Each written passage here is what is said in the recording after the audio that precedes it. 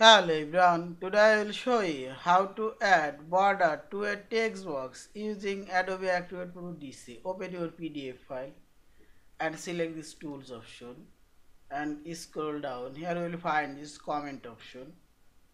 Here you can click this text box icon, new text box. Also you can add existing text box border. I will add first this existing text box border.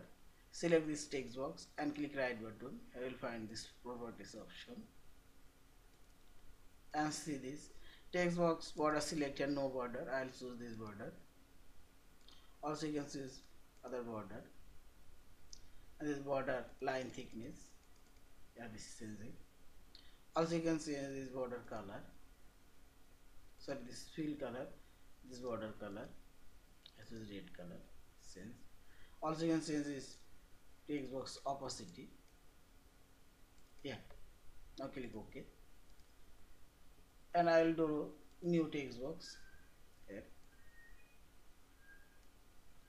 and select this text box. Click right button to properties and again select this border option, color sense, border line thickness,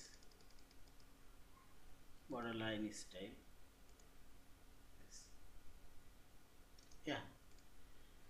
Now insert your text here.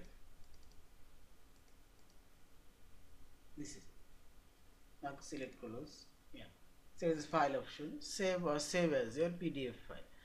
Thank you for watching. Please subscribe, like, share and comments.